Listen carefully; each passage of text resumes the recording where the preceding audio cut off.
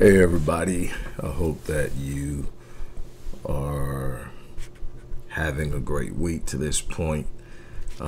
This is going to be a little different than we normally do it here on the Black Voice channel.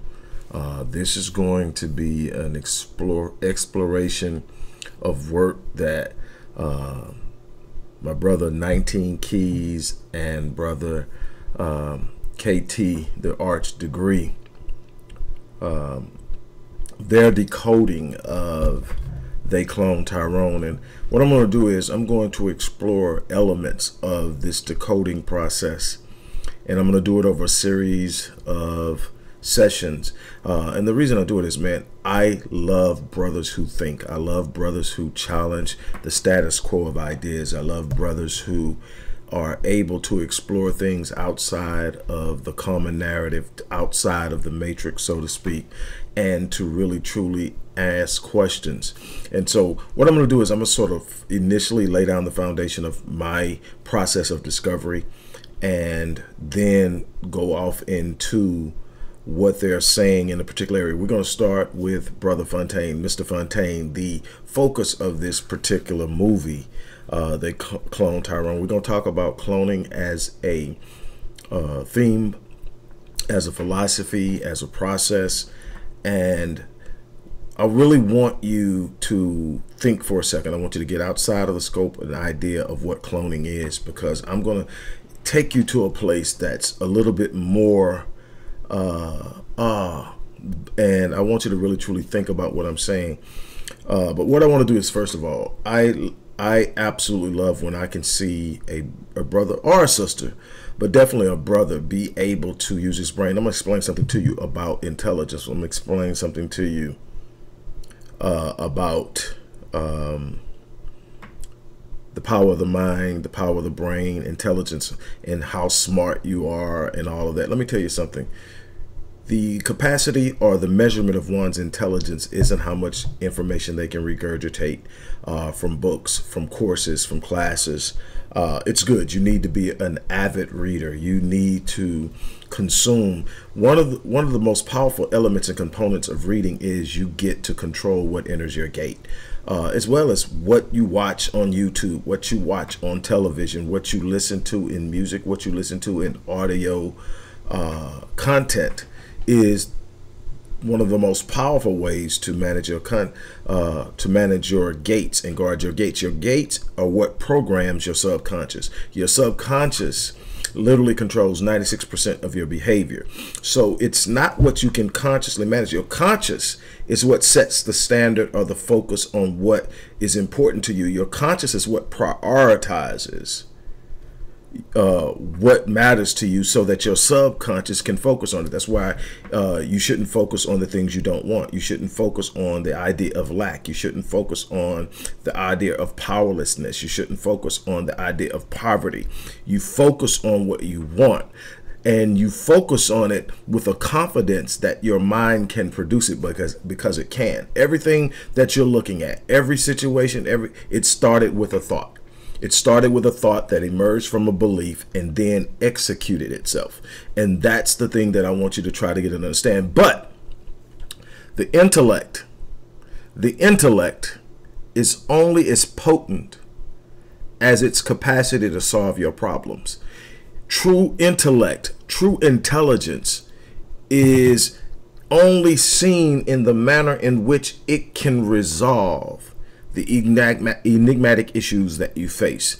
And so when we talk about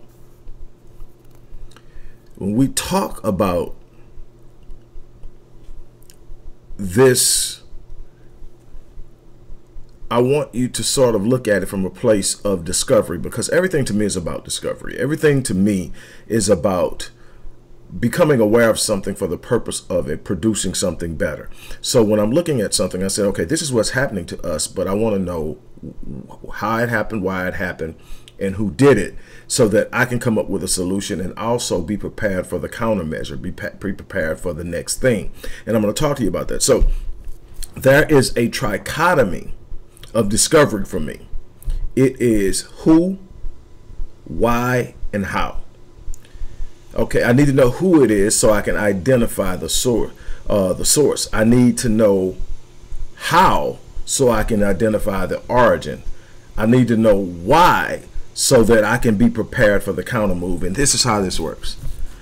Most people observe things on the surface. Most people sit up and they only see things as it's happening. And so you get a superficial, novel idea of what's happening, very rarely even looking for a solution, simply looking to complain, point fingers, and expecting someone else to resolve the issue for you. When you sit up and you are looking for you're using a trichotomy or whatever element or component or dynamic you use or equation or whatever you want to call it to discover something, it has to be for the purpose of solution. I say I need to know who, because that identifies the source, but then the how tells me where it started, the origin. And if I understand the origin, I can address it at the origin. That's how you heal. Anything that you're dealing with life, if you want to address it, you don't address it at the symptom, you address it at the source. If I want to change something, I don't change it at the symptom. I can mask the symptom. I can suppress the symptom, but the illness still persists. And that's illness, whether you're talking about biological, whether you're talking about mental, whether you're talking about social, whether you're talking about economics, it's all the same. It's an illness. It's a broken element or component of life, and it has an origin. I find it, I deal with it at the source. There's the solution. There's always a solution. There's nothing in this universe that presents itself as a problem that does not have the opposite and equal force or reality, which is the solution. And your job is to find it, but you cannot find it standing on the surface. You have to look beneath. And so when I do this, I took the route of developing an understanding of scientific method, going through the processes. But let me explain something. You never hear me ranting and raving about my degrees. Why? I got those from me. Actually, I was recruited to get the first one, the first doctorate. But the degrees were just me doing stuff because it was. And honestly, because I could. But my point of discovery doesn't require a degree. It requires the ability to escape and think. Nothing wrong with having degrees, but you got to be able to think, and anybody can do it.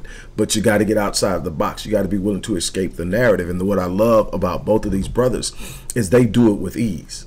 They do it with ease. They're not shackled to an idea. They're not shackled to a notion. And one of the problems with anybody that says, I did my research, is number one, they're not aware of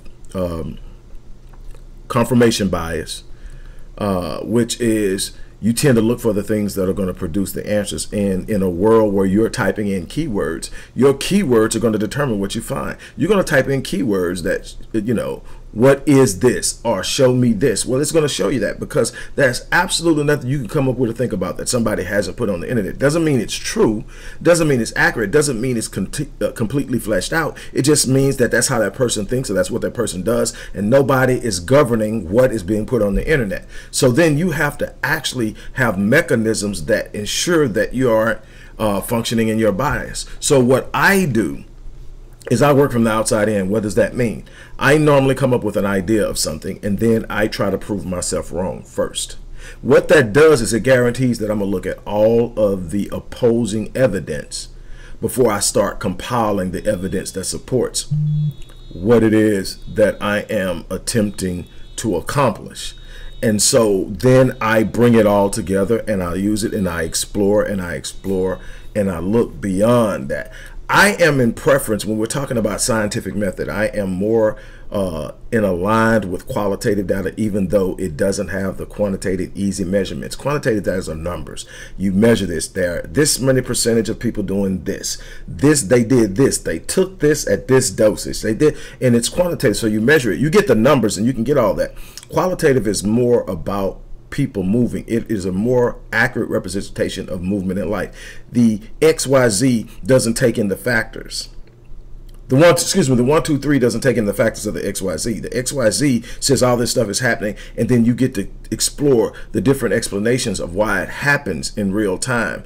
And when you can merge the two, you can really truly get a great understanding. And I think these guys are exceptional at doing this. What I'm going to talk about here is just our man, Mr. Fontaine, in this thing. The first thing that these guys talk about is what's obvious, is that you get all the way to the end of the movie and you realize that the person you think is being cloned is a clone, and then it's not Tyrone. The guy's name is Tyrone. Nobody in the freaking movie's name is Tyrone, but Tyrone himself is a clone. The very name of Tyrone is a clone. When you think of Tyrone, what do you think of? First and foremost, if you're a part of our culture, Erykah Badu called Tyrone. There is, you know, this quote-unquote certain hood element associated with Tyrone. Certain, you know, this, that. It's archetypical, stereotypical of the black male. Tyrone, Leroy. You know what I'm saying? And so there's this guy. So what? And it points to the biggest idea that these guys bring out in the early parts of their discussion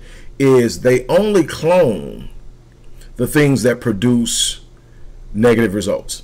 They clone the thug. They clone the dope dealer. They clone the pimp. They clone the prostitute. They clone the hustler. They don't clone the great thinker. They don't clone the inventor. They don't clone the radical, unapologetic. You're not going to get them cloning Dr. Khalid Muhammad. But they will try to overly produce and clone the earlier version of Dr. King.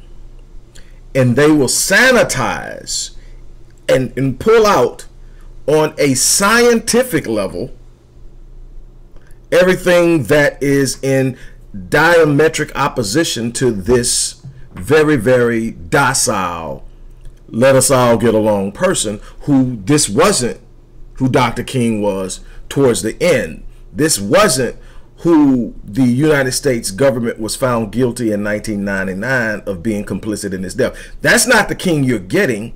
That's not the King they cloned. And what you got out of that cloning was a bunch of eloquent speakers, a bunch of people who could draw a crowd, but did not have the backbone or the heart to move. See, they didn't clone Fred Hampton.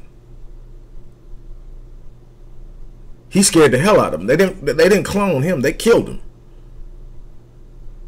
And so when we talk about cloning, I want to redefine it. Some people think of cloning in this movie as a metaphor.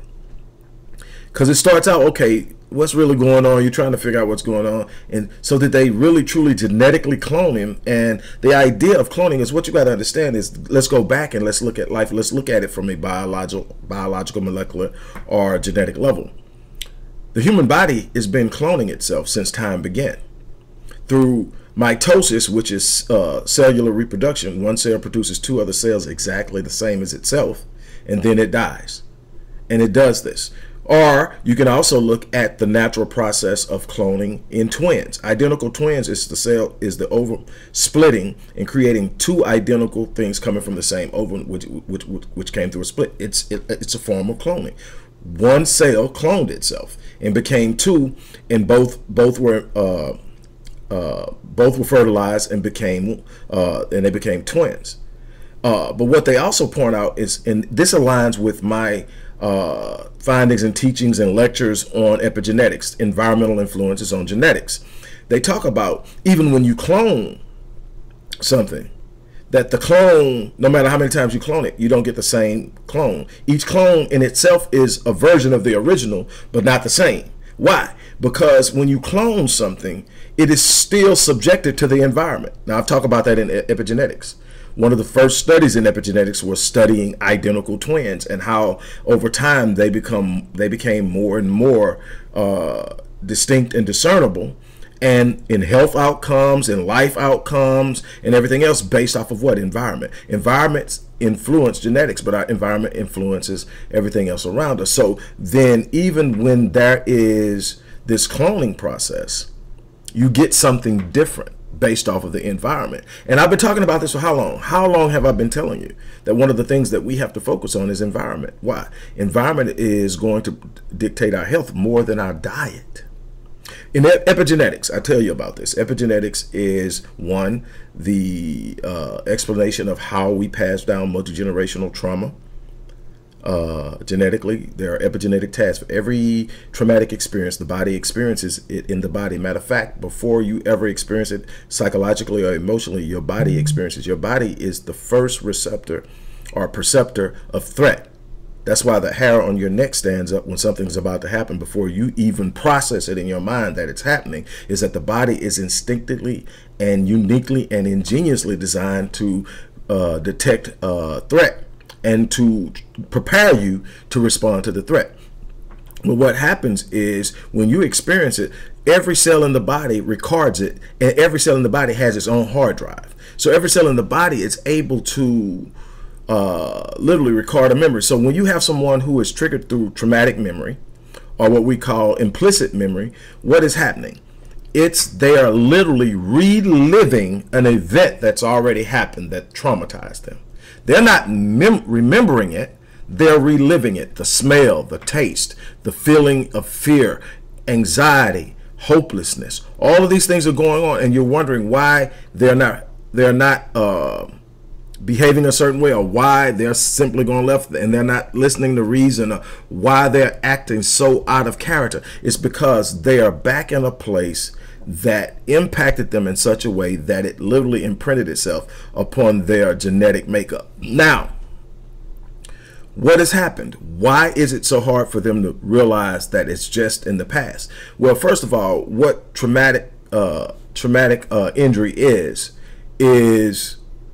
an event that's so catastrophic in perception, physiologically, emotionally, and psychologically, that it literally refuses to log itself in your linear timeline. Your linear timeline, when simplified, is what? Past, present, future.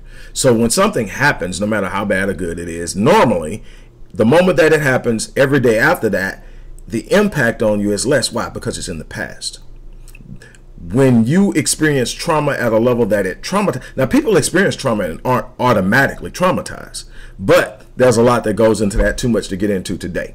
But what happens is when a person experiences trauma, that emphasis or that emphatic imprint that happens actually happens in a way that it does not process. It isn't logged as a linear event. It's real. So what happens? That remains a threat. It's not in the past. It's a current threat that rises at the trigger. And the trigger can be a color. The trigger can be a smell. The trigger can be any of a number of things. And a lot of times people don't even know their triggers. A lot of times people don't even know they're being triggered. Now, all of this is playing into all of this different stuff, just in different ways. And hopefully by the time I finish the series, it'll all make sense. But I really want to focus on this whole idea of cloning, because cloning isn't just the genetic part. It's the convincing of a people to reproduce a certain type of person. And that is done through propaganda. It's done through messaging in other areas, but it is a consistent message of what is. It is a consistent message of what you should chase. And the thing is, all of the things that you can see is what? Negative. And they point to this, all of the favorite shows, the hot TV shows, are with black men in stereotypical or archetypical black male behavior, power. Even back in the day, what's the one that used to drive me absolutely nuts? Empire, Snowfall. What's another one? Black Mafia Family. And there is a level of looking at this and getting nostalgia and connecting with it. And the thing is, if you came from the hood, you relate to it. But at the same time, there has to be an understanding of what this type of behavior produces. For the person who is perpetuating it, and for the people around them, and for the lives that they negatively impact through what they're doing in their communities. And you have to understand that outcome can't be the outcome for our people. But what you don't understand is they didn't just clone the idea or the mind or the behavior. They cloned the drive. The drive is, this is what you want and this is how you get it. The drive is the notion and the idea. In other words, they cloned the mindset. The mindset is the only way out of the hood is. So then when you look at it, you start to understand it from a perspective of, it's not just can they genetically clone you. You know, how many times will it take to take that? And so what happens is when people hear cloning, the first thing they think about is, I'm not giving my DNA to Ancestry.com. I'm not giving my DNA to 123 or whatever that other stuff is that they do, and they go research answer. I'm not giving that. They're not going to clone me. That isn't the clone you need to fear. The clone you need to fear is the behavior being observed in you. And if the question then becomes to me, if I were to be cloned and the predominance of my nature is cloned and reproduced, do I provide a positive and a plus to the community, or am I a detriment to the community? Could two of me be better for the community or worse? 3, 4, 5 of me, whatever. And so basically what you're doing is you're reproducing clones. Now, it's happening genetically. Even when you produce a child that isn't a twin, you produce a child. It's a part clone of you and your space. 23 chromosomes from the male, 23 chromosomes from the female, and you come together with 46 chromosomes that produces another person. Now, in that is the cloning of two different individuals. There will be genetic contributions from both sides, that from the eye color, the hair color, but also to the psychological dispositions, the proclivity towards trauma, the proclivity towards violence. All of these different things are going to be passed down. Things that are part of the genetic makeup. What you have to understand is violence isn't just a mental or emotional thing. It's a program thing. It's in your genes. And so the more that you experience violence, the more it's programmed. I told you the proclivity from violence comes from desensitization based off of being a victim of violence or witnessing violence. It's coming off of urban hassle, the irritability that will normally, especially in men, irritability or urban hassle, the things that make you edgy, having to navigate through gang violence, having to navigate through drug violence, having to deal with sirens and gunfire all times of the night, having to deal with the fear of what it feels like when a police officer gets behind you or approaches you. All of these different things is called urban hassle, and it makes you more edgy and agitated and more likely to be prone to violence. Then you have the lack of proper racial socialization. What is that? The preparation and awareness of who you are, what you are, why you're here, your responsibility to be pro-social in your environment, meaning that you are literally here and designed to do something to advance not just yourself but your family, not just your family but your community, not just your community but your race. But you have to be aware of it. Because why? The moment that you step outside of the confines of the social structure of your home, you move into an environment that is inherently hostile towards you. You move into an environment that by its very focus and construct is designed to redefine you. Your mother tells you you're smart. Your father tells you you're capable. And then you step out into this community and it tells you that you're a thug. It tells you that you're naturally violent. It tells you that you're hypersexual. It tells you that you have no self-control. It tells you that you are more likely to go to prison than you are to college. Why? And then and if you're not properly socialized, you become a victim of what's being pushed. There is an understanding of how propaganda operates. Hitler just didn't go off into Germany from Austria and say, hey man, look, I'm taking power. I'm going to do this thing. I'm about to jack these cats up. I'm tired of them. He went in and he used a propaganda tool actually discovered from propagandists in the United States, and over time sent a message of how dangerous European Jews were to the future of Germany. I mean, a bunch of different things shared, and over time desensitized a large part of the population and enraged another part of the population by the point that they started to exterminate European Jews. People were okay with it. Imagine Hitler didn't have Facebook, Twitter, Instagram, 1,000 channels on television. He didn't have any of that. He had print media, radio media, and I believe television was just getting started. And look at what they were able to do. Now imagine you're waking up every day, and most of us are using devices to babysit our children. We're using our devices because we have been put in a situation to where we are literally chasing this magic pill that's going to be the panacea of everything we need. We get in the bag. And then chasing the bag, now you got both male and female out of the house. Who in the hell raising the kids? Oh, if they ain't at school, if people ask me, why are you dropping this kid off sick at school? I gotta go to work. I gotta pay the bills. Why? Chasing the bag. You're trying to prove that you're worthy by having the bag. You're trying to prove that you're worthy by materialism. You're trying to prove that you're worthy by all of the different things that they told you that matters in this world. And you've lost sight of the fact that the most powerful thing you can do, the most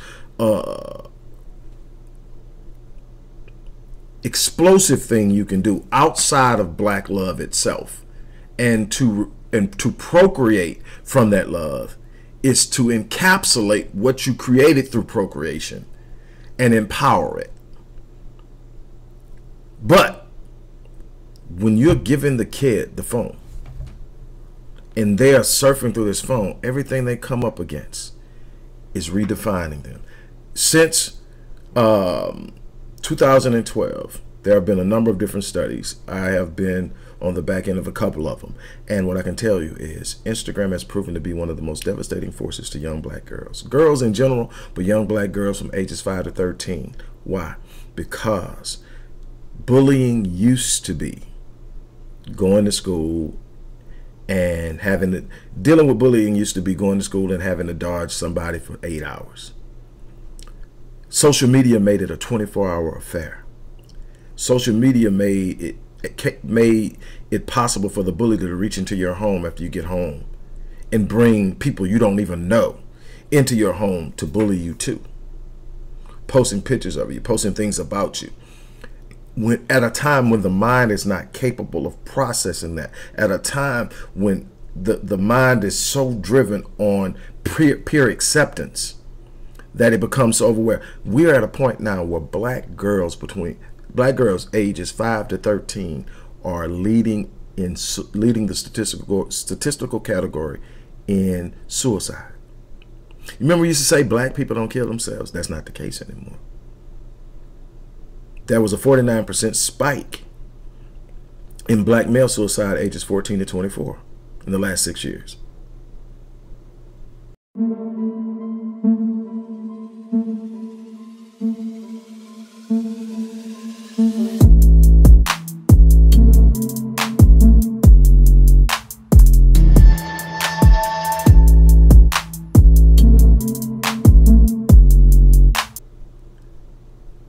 Why? A lot of things happen when you are chasing something and then you get it, because we've seen a lot of successful women kill themselves as of late as well. And, you know, a couple, Miss USA, another beauty pageant person, and somebody else jumping off of buildings. Why? Because they found that what they had been chasing didn't get rid of the emptiness. And the emptiness is there because they're not walking in the fullness of who they are. They're literally perpetuating the clone. Go play cute. Don't do anything of value. But the problem is there's a spiritual yearning inside the genetic makeup.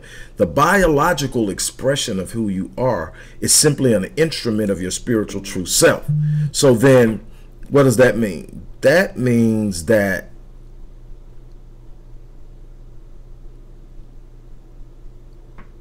I can be cute. I can get all of this stuff that they want. I can drive the whip.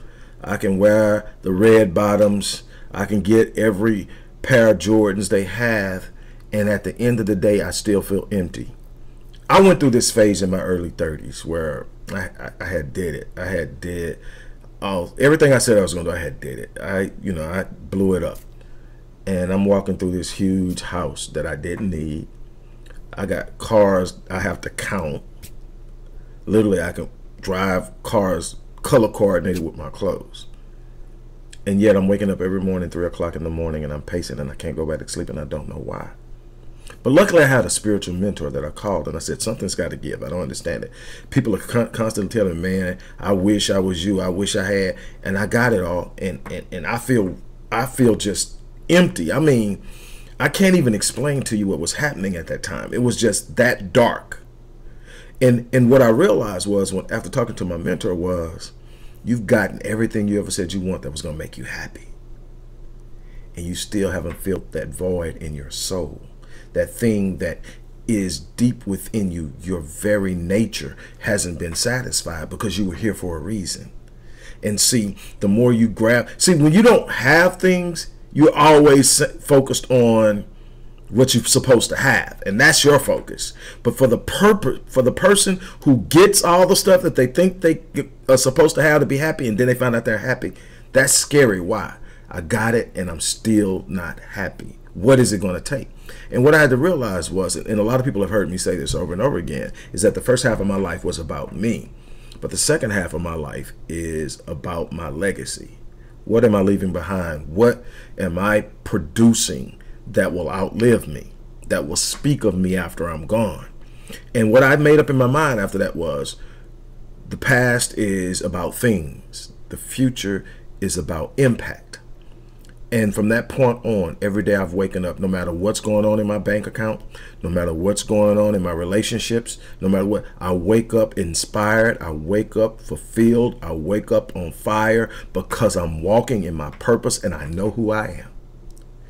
The cars didn't define me. The house didn't define me. The clothes didn't define me.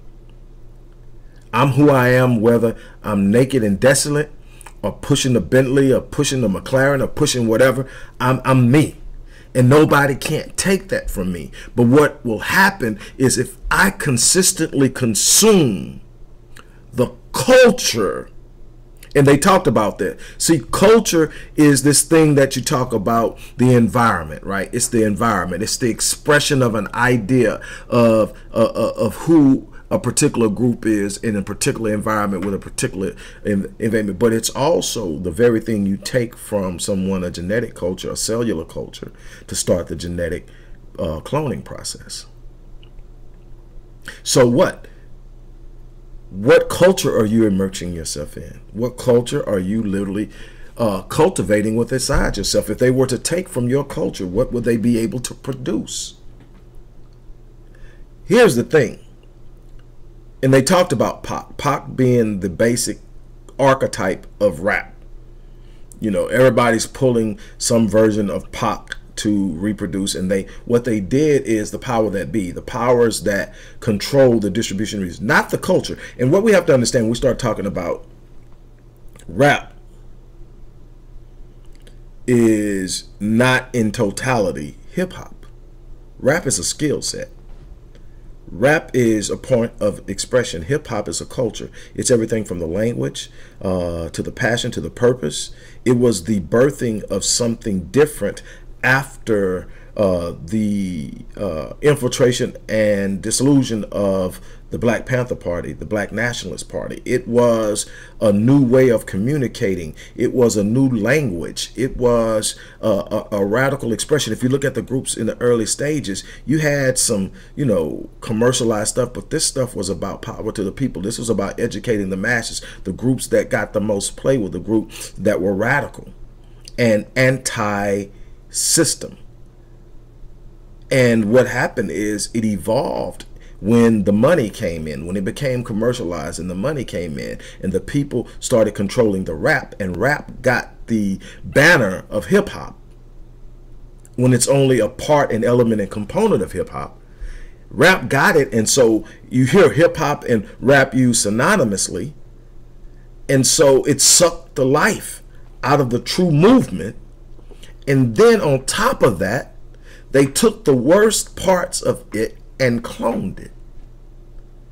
And I'm going to show you where it's cloned now. Remember that even up until around 2005, 2007, probably ending with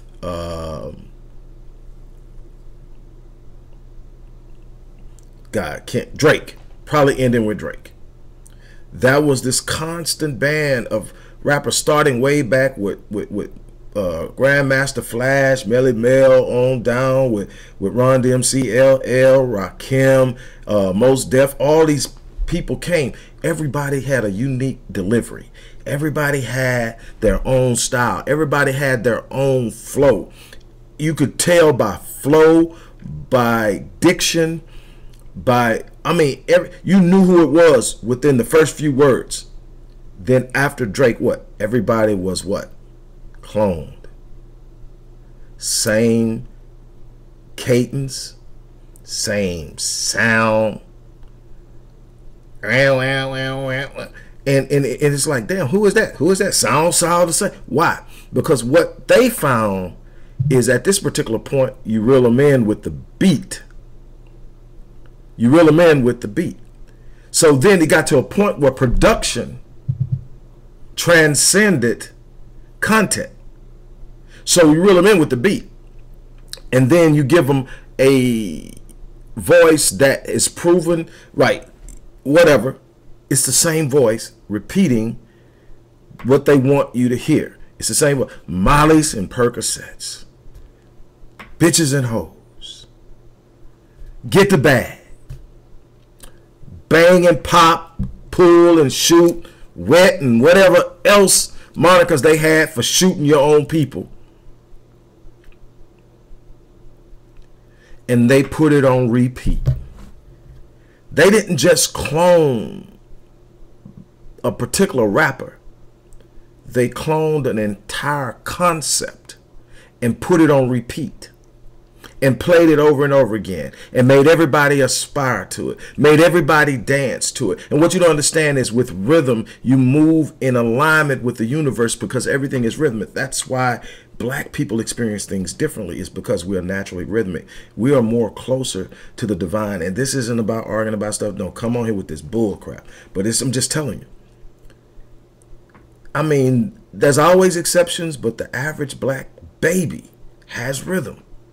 I mean, look at it. And even when you can get a non-black and they have ability to count in rhythm, in other words, they're on beat, the movement and the flow of the body is not the same. There's a natural flow in system patterns, in biological structure, in spiritual expression, but also in spiritual perception. While it leads to power, it also opens us up for manipulation. Why? Because they understand that if I can put it in something rhythmic, they will feel it. And then I can backdoor with a message that they're not even paying attention to. And why is that important? Well, you have to understand how you program the subconscious. Up until age seven, most kids are on what you call a brainwave of theta. They're downloading. Everything you say around them, they hear. You're going to hear repeated, and they'll repeat you a lot because what they're doing, they're downloading.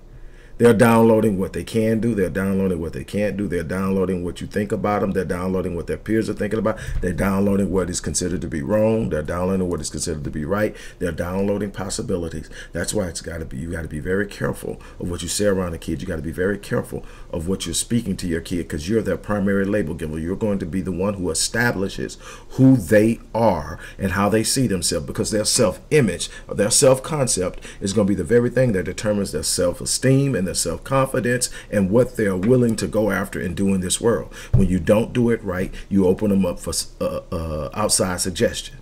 Okay, so then what you have is this thing where we're creating this space and this environment to where we're either sculpting our kids and building our kids and empowering our kids, or we're not. And then when we're not, we're leaving it up to someone else. We are the primary label givers. That's why I came up with my concept of visionetics. Is you give a kid the ability to think and envision his future, the imagination. But the kid is in a state of theta up until 7. After 7, They're sort of kind of hardwired. They're set into what we call paradigms. Paradigms is basically the lens you view life through based off of your mindset, your makeup, your experiences, your upbringing. What's right, what's wrong. That's why you can get somebody that's from one background that sees somebody smack a kid and damn near falls out of a chair, rolls on the ground, calls the police, and everything else. Another parent sit up, sees you smack kids, say that's what they get. Keep them in line. Why? Paradigms. Paradigms based on background. So then how do you get to a paradigm shift if your paradigm isn't producing from you? You got to reprogram that subconscious. But how? You're not in a constant state of theta anymore. You're primarily functioning from from a different wavelength based on your state of awareness and sleep. Sleep is delta, then you woke, your alpha and beta. But how do you get to theta? Well, theta is that state in which what? You're not really paying attention or attention. Now, the subconscious is beautiful. Why? The conscious mind can only process what it's paying attention to. 2,000 bits of information per second is where it maxes out. The subconscious actually can process 4 billion bits of information per second. So the things that's going on in the background that you're not paying any attention to, your subconscious hears it, your subconscious sees it. That's why vision boards are so powerful. Why? You can put that vision board up there, and it's not just when you take time and stop and look at it. Every time you scan across it, your subconscious picks up on everything on it and reinforces how important it is, moves it closer and closer to the top of your consciousness, so that now everything you're doing is focused on what you're building, what you're doing, what you're growing on. But imagine when that same thing that's flowing in the mind that you're doing isn't the vision board, it's the music you're listening to, it's the videos you're watching, it's the television shows you're watching, and all of it is painting for you a picture that will produce the type of behavior that's non-conducive to the very thing that you say you want. That's the way the game is being played. And what happens is they get the archetype of the most non-effective black and they put it on repeat. And what happens after time, whatever you see of yourself consistently is what you start to believe about yourself. It's powerful. And so then what do you have to counter it? That's why you guard and control your gates. What you want is to be cloned. See, everybody fears being cloned. No, what you want to be is cloned, but what you want to know is if I'm being cloned, that I'm producing in myself the new me in whatever environment it may be immersed in. Something resilient, something positive, something powerful, something explosive and capable and committed to doing what it should do to achieve the best version of itself. And no matter what it's put into, it immerses. See, that's the nature of it. It's like, okay, well, what about if they just take, that's the part, that's why you're supposed to be working on being your best self. So, because the question is, okay, just like with Pac, they took the thug Pac, they took that part of Pac, and they mass produced that. The radical Pac, the Pac talking about black power, black love, what the government is, and all the other stuff he used to elaborate on in great detail. They pushed that to the side. If you're not really studying this dude, if you're not really studying the history and looking at the industry and studying, you wouldn't even know it exists. So what happens? Well, what happens is it's your responsibility to develop in yourself so much of who you're supposed to be that it's hard to extrapolate anything from you negative. It doesn't mean that you're perfect. It means that the very essence of who you are is to produce something positive that serves the people. I'm not perfect. I make mistakes, but my intent is for my people. I'm not positive. I don't always make the best move, but my love and my passion is for my people. And in the love and passion for my people, even the energy coming from the mistake is positive. So what happens is when I produce something from me, it can't help but be positive. Now, it won't be exactly like me because it won't be exactly in the environment that I exist in. But what it's going to do is produce the best version of itself. And it'll look a lot like me. It'll behave a lot like me, but it'll be its own self. So then it becomes its own unique entity, capable of being cloned or reproduced.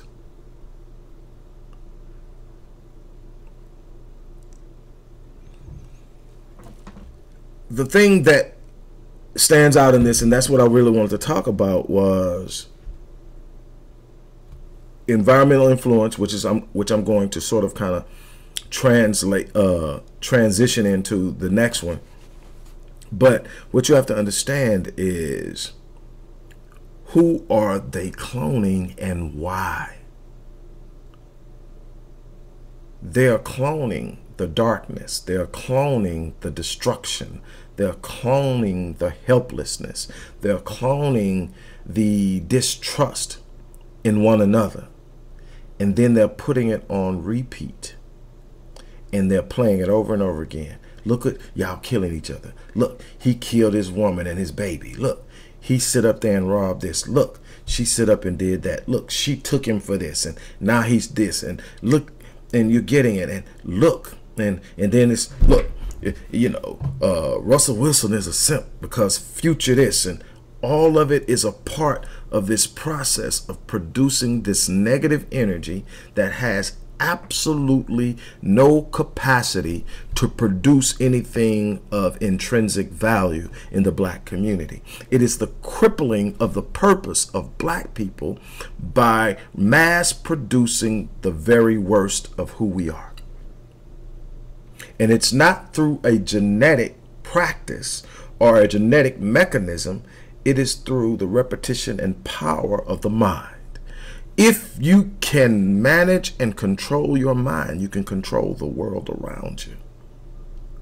The problem is, far too many of us are being controlled by those who don't have our interest at heart. I'm going to get back off into this again. I don't have to tell you about either one of those cats. You probably already subscribed to their channels, but check them out if you're not. You know, I'm thankful to my client, who I also consider to be a very good friend spiritually.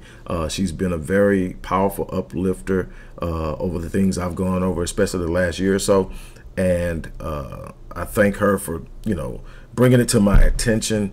And so, man, I'm on this thing now. I'm spending time, and I'm just going to, like, I'll go over one part just over and over again, because I don't want the superficial. I want deep, and I want to see what your deep is, and I want to see if it's something past that deep. I'm not in competition with anybody. I'm not out here. And I told her, I said, man, I would love to see egoless coming together of the minds within the community to address some of the things that are going on. And this whole decoding thing is not my thing, but when I get to talking about stuff like that, I can go. It's not normally how I approach things, but there needs to be decoders. And this cat, man, and I don't say cat disrespectfully. This young brother, KT, the art degree, I think it's the Arch of degree. I don't want to be disrespectful, but this brother is invested.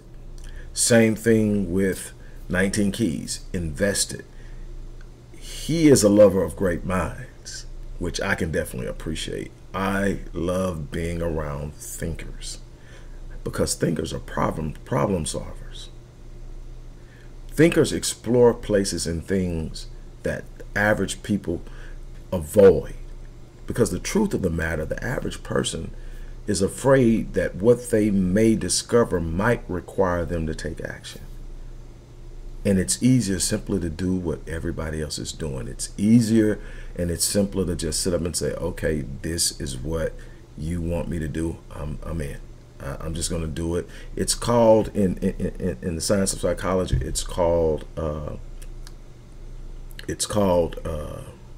wow. I got my mind on that Archer degree and I can't get it off. But it's called default effect bias. And it is simply moving at default. The default setting of mediocrity, the default setting of purposeless or meaningful movement, the default setting of just getting up and doing, the setting of mediocrity.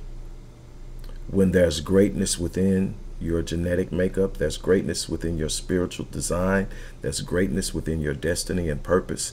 But you have to be willing to stand up and explore beyond what you're being presented, and be willing to scrutinize and examine everything that comes to you so that you can move and operate and become the best version of yourselves. On that note, look, I'm gonna get ready to get out of here. I want to thank you guys for giving me your time. As you always know, if you believe in the work we do, support the work we do. On that note, I'm out of here. You guys have an unbelievable remainder of your day.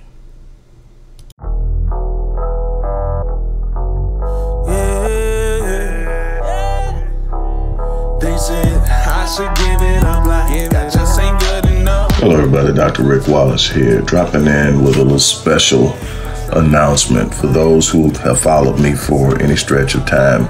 You know, outside of the businesses that I run, like Myriad Business Solutions, the Visionetics Institute, Odyssey Media Group, I also do a great deal of work inside of the inner city communities in Houston, Dallas, and other areas.